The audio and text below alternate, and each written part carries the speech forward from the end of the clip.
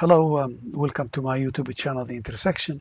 This short video shows you how to use JavaFX within Eclipse IDE, and I will go through the process of associating JavaFX libraries with your project. As you will see in the video, I will first add the runtime components AFX Eclipse to Eclipse itself, and that will be done through Eclipse, and then you will see me. And step number 2 is I will install JavaFX on your computer, and these JavaFX libraries are from the internet. I will go to Glue-On website and I will install the latest version of these libraries on my machine, on my computer. And then the third step, you'll see me creating a custom library, and then I will associate the custom library to the class or the application that I will create, and then I will correct the path and run it, and you'll see the program will run. So let's start. And I have Eclipse opened, and if you can see, if I click on File, New Project, I cannot create JavaFX projects. I can only create Java application projects. So the first thing we're going to do is we're going to add the plugin that will allow us to add the JavaFX. So let me show you how to do that. So let's add the plugin. We're going to click on Help, and then Eclipse Marketplace.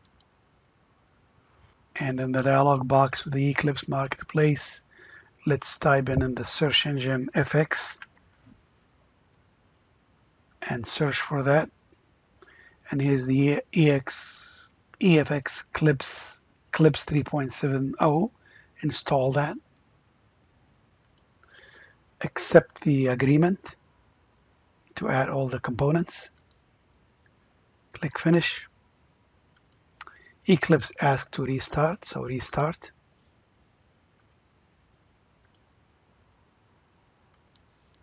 Now let's try one more time to create the FX project. File, New, Project, and as you can see, now we have the folder JavaFX that will allow us to create the JavaFX application.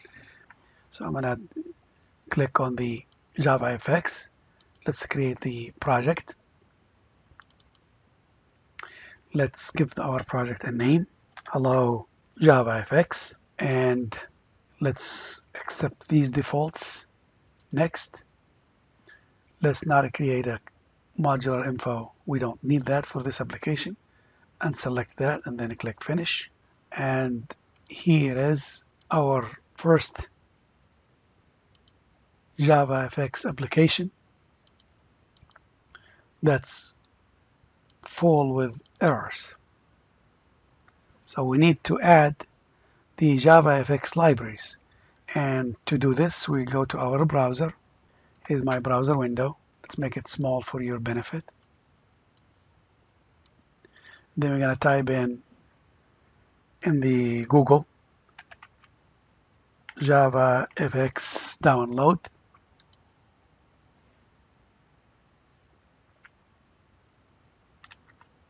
Okay, JavaFX download, as you see it here in Google, and search for that.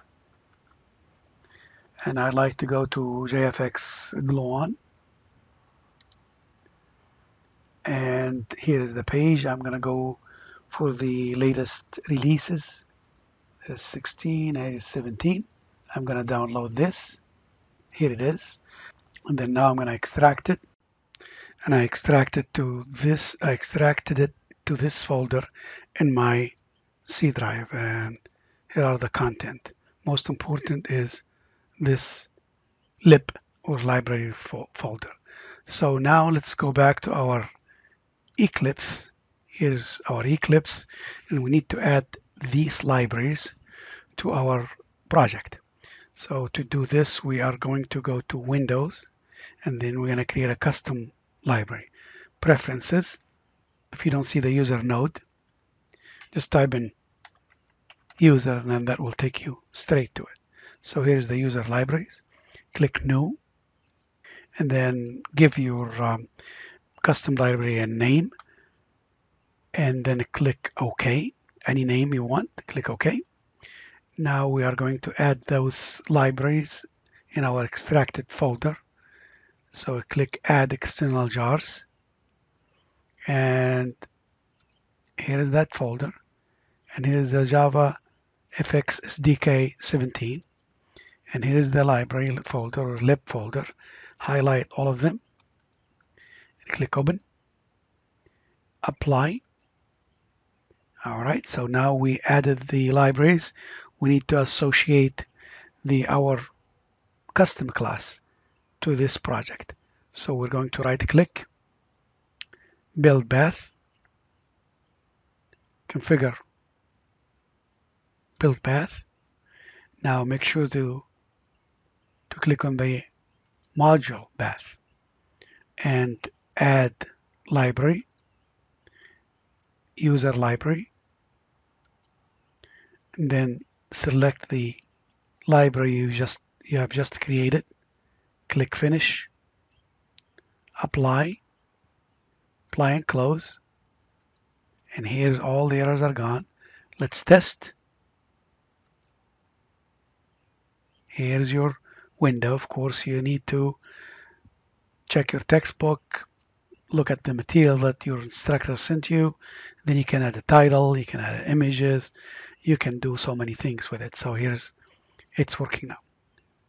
Thank you. Don't forget to subscribe to my channel to get all of the updates. And have a beautiful day. Bye bye now.